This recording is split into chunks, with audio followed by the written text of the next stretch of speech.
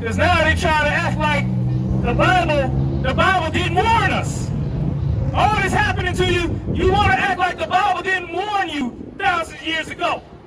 The Bible been warning the LGBT community about this. Now there's destruction coming, and now you want to cry out. You ain't heed the warning? Give me Leviticus 20 and 13. Leviticus chapter 20, verse 13. If a man also lie with mankind, as he lied with a woman, both of them have committed an abomination. You committed an abomination unto the Lord. Go ahead.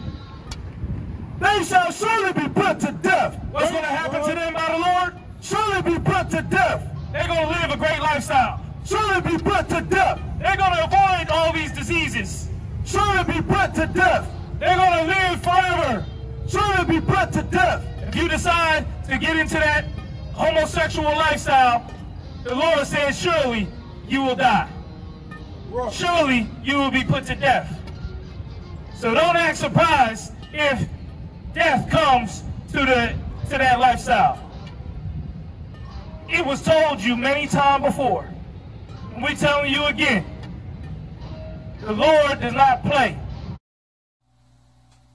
Please let me come live under your boot as a white slave that I should be, sir.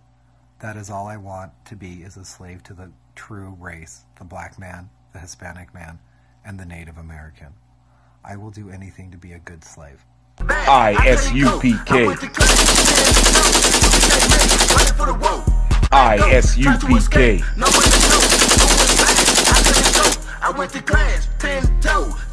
Black men will end up ruling the country and the world.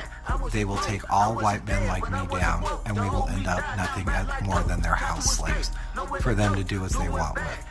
Black men, Latino men, and Native Americans will end up the true rulers like they truly are.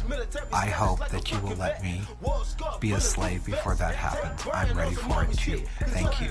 Israelite School of Universal Practical Knowledge is the home of the truth under Commanding General Yohanna. The blacks, Hispanics, and Native Americans are the true children of Israel.